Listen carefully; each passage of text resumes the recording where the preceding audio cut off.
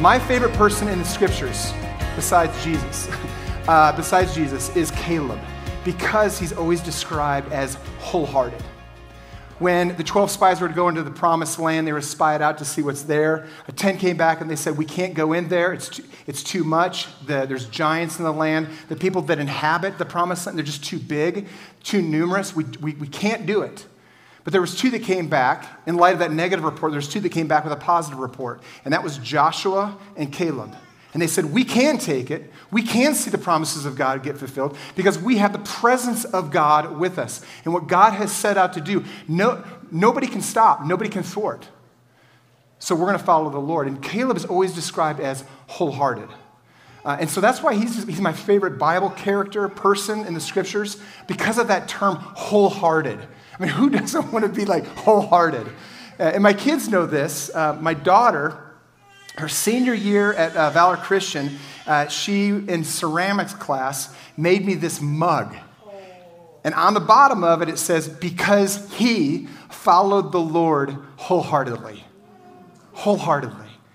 And I just pray, man, that would be for us, that we would be a community and a congregation that would follow the Lord wholeheartedly. Because what Caleb and Joshua found out is the gap between what we experience and the fulfillment of God's promises in our life. What fills that gap is following the Lord wholeheartedly. God's given us promises. He's given us promises in his word. So to fill that gap from what we experience to what God has promised in his word is a life of wholehearted discipleship in Jesus. In fact, we will not be measured as a church by the quantity of their membership, but the quality of our disciples. We could have great music, we could have great preaching, we could have great whatever. We could have great programs, new foyer, lobby, great things. But we will not be measured by those things ultimately. We will not be measured by the number of people that come to church. We will not be measured on the quantity, but the quality of the disciples here. That's how we will be evaluated. So we talk about wholehearted in this series. What we're referring to is wholehearted worship, wholehearted formation, and wholehearted mission. Wholehearted disciples that are going after the things of God. And that's what we want to be about. And we talked about last week the vision that we feel like the Lord is calling us into. We laid out 3 objectives. And listen, without wholehearted discipleship, those 3 objectives are just, they're vanity. The first one of, seeing a beautiful lobby happen. Beautiful lobby, beautiful playground. But if we're not wholehearted disciples in Jesus, that's just going to be a shell. Talked about, coming together in these roundtable meetings, cultivate gatherings, where we're going to get to know one another, be known and know one another. We can know each other really, really well in the community, but if we're not wholehearted disciples in Jesus, that's just a social club. The last was raising up next generation leaders through the 3 Streams Institute. Leaders that are characterized by rooted in the gospel, alive in the Spirit, formed by the liturgy. But if we're not a church of wholehearted disciples of Jesus, we won't raise up wholehearted leaders for the next generation. So what all of this hinges on, I told you last week that this week we're going to understand what our place in all of this is. And this is our place, is to be wholehearted disciples of Jesus. Because the way that gap gets closed between what we experience currently and the promises of God that he's given us in his word is wholehearted. So these next 3 weeks, we're going to be looking at wholehearted worship, wholehearted formation, and then wholehearted mission. So today, wholehearted worship. Before we look at this passage, John 4, let's pray.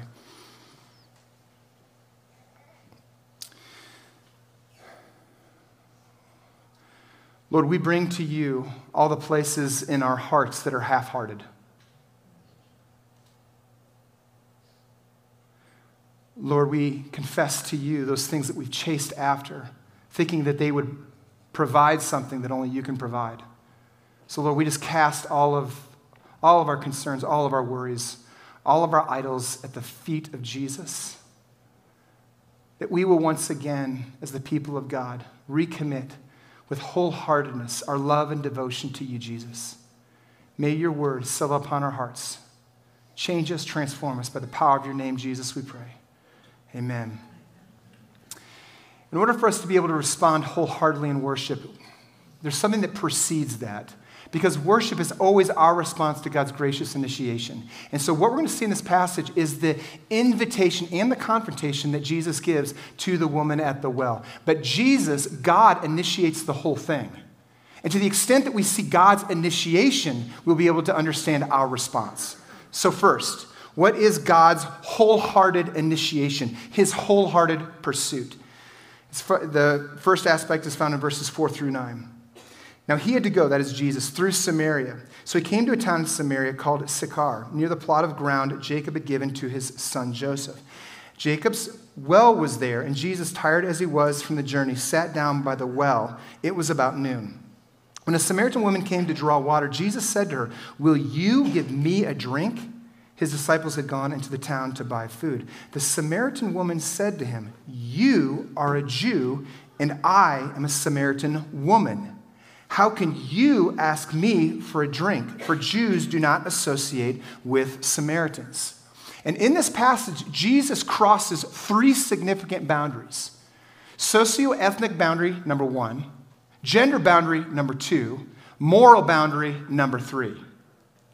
And this is significant because the extent of his crossing the boundary speaks to his wholehearted pursuit in love towards this woman. The first, going across the boundary of socio-ethnicity. She is a Samaritan, he is a Jew. And it's hard to put into words the animosity that these two peoples experienced. I mean, it's like thousands and thousands of years. It probably goes back all the way to Joseph. Joseph, one of the sons of Jacob, he did not go into the promised land, but his two sons did inherit a portion of the promised land, Ephraim and Manasseh. And in fact, they inherited the lion's share of the promised land. If you just Google this, you will see that they take up a tremendous amount of territory as compared to the other tribes. Furthermore, the land that they inherited was the best. It was the most fruitful, most abundant.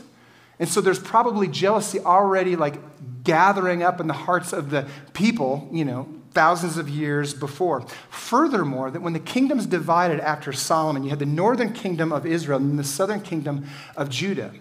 When the northern kingdom, whose capital was Samaria, next to it was Shechem, by which was in the vicinity of the well, when they were conquered by the Assyrians, the way that the Assyrians conquered was not only militarily, but also culturally and religiously. So when they came into the land, they exiled some of the Jews, but the other Jews that remained, they enmeshed themselves within the Assyrian culture, the Assyrian sociological dynamics, their religious practices. So when the Jews returned, what they found is not pure Jews who were worshiping the one true God, but something very different. And so the Jewish people looked at those who are now called Samaritans as compromisers, traitors. Furthermore, when Judah was trying to rebuild the walls, it was the opposition that came against him that came from the Samaritans.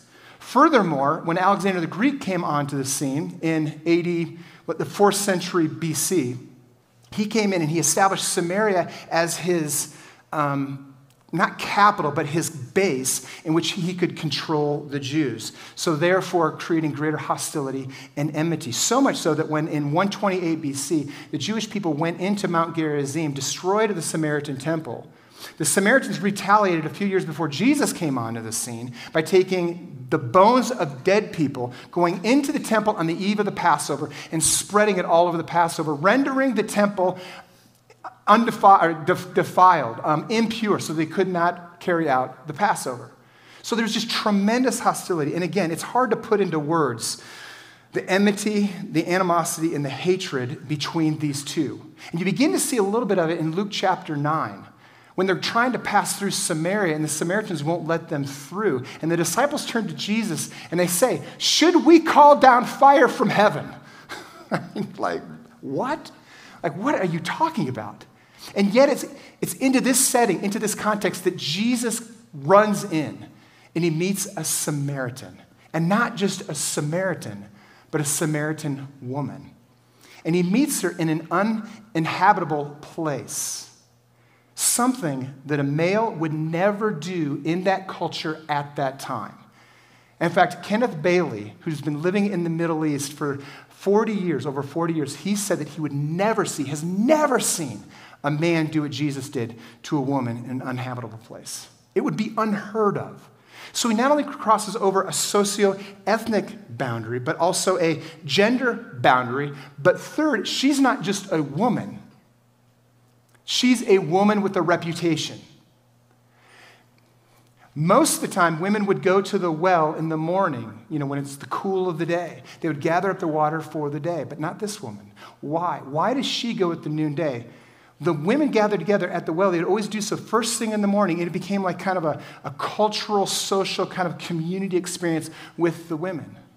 And the only reason that a woman would go midday at the heat of the day to go to the well to get water is because she has been shamed and shunned by society. She has a reputation. And it's into this that Jesus breaks through all three barriers. There is no profile of a person that could be further away from Jesus. But notice what Jesus does.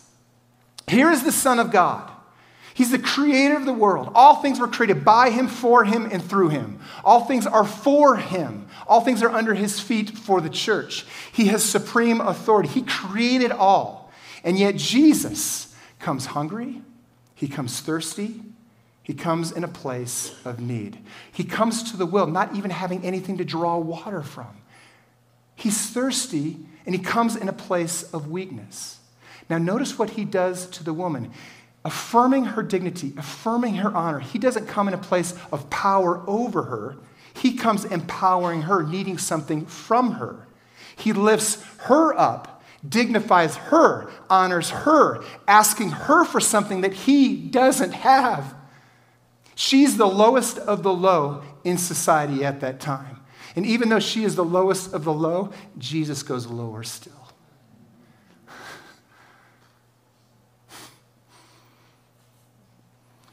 What love, what beauty, what passion, what pursuit.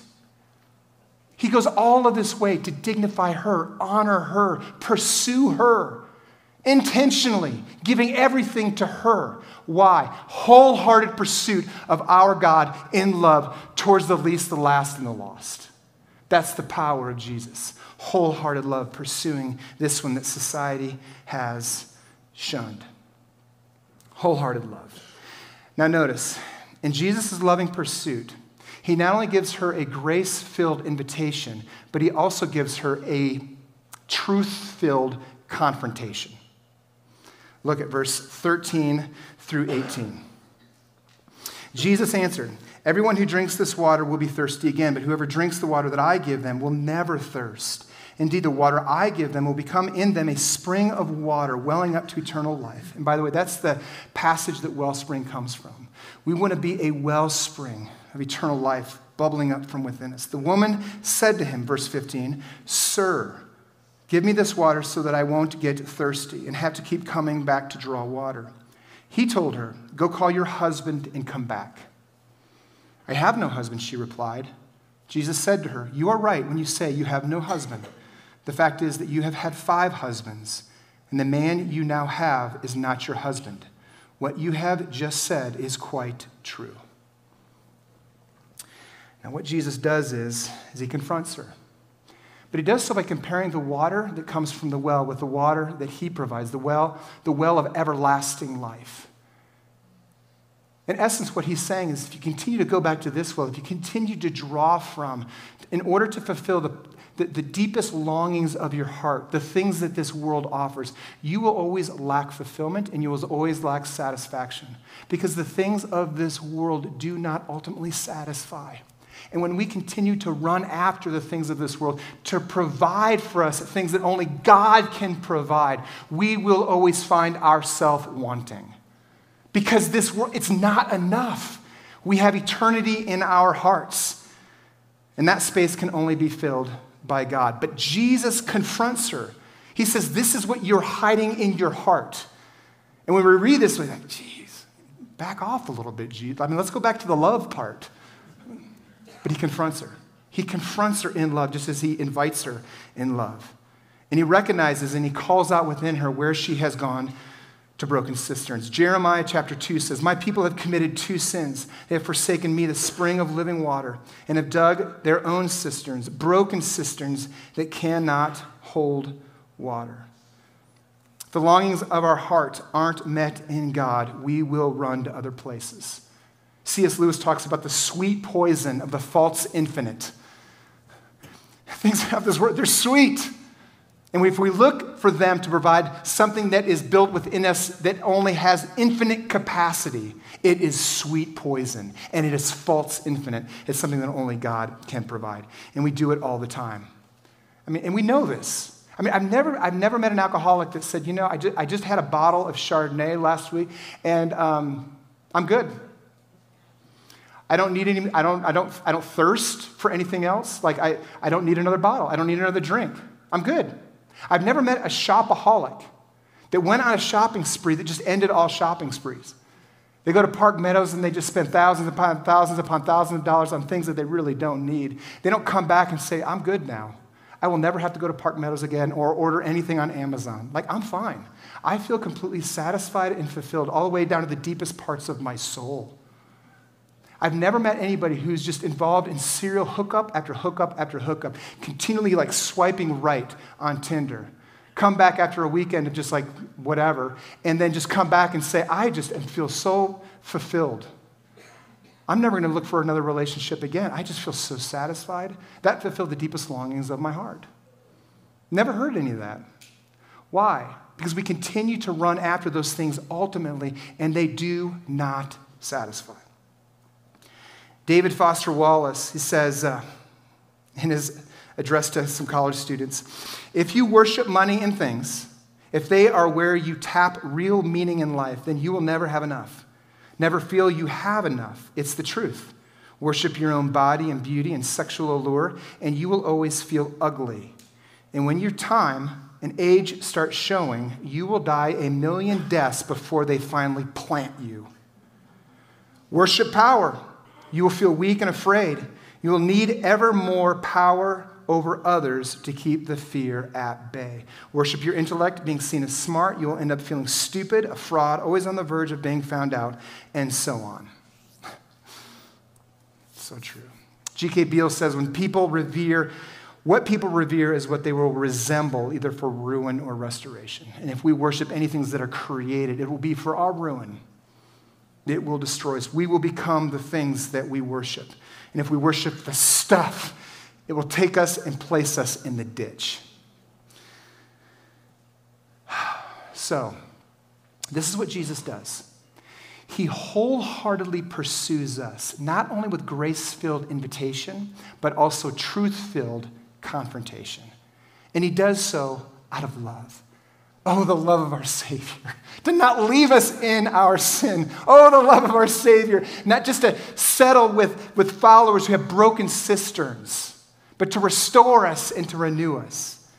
That's the loving pursuit of our Heavenly Father. So we have to see that first. And then we have the perspective to see the response that God is inviting us into.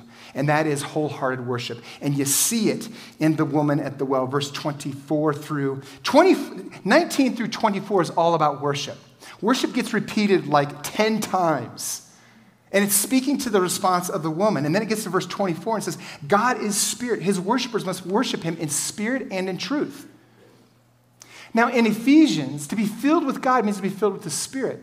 In Colossians, that same line, to be filled with God means to be filled with His Word. With His Word. So which is it? Be filled with His Spirit or to be filled with His Word? What does it mean to have the presence of God in you? Jesus says, yes. To be filled with His presence is to be filled with the Spirit, to be filled with His Word. And that makes all the difference in the world. A.W. Tozer says, throughout the history of humanity, there have been many great discoveries. And I'm not sure which one I would point to and say, that is the greatest discovery in the world. But for the hungry of heart, there is but one discovery that satisfies it, the discovery of the manifest conscious presence of God. The presence of God changes us. When we worship the manifest presence of God. And we want it here. We want Him here. We want Him here and we want Him here. Manifest presence of God. And then this whole passage culminates into verse 26. Then Jesus declared, I, the one speaking to you, am He. That is the Christ. And in the Greek, in the original language, it's not I am He. It's just simply I am.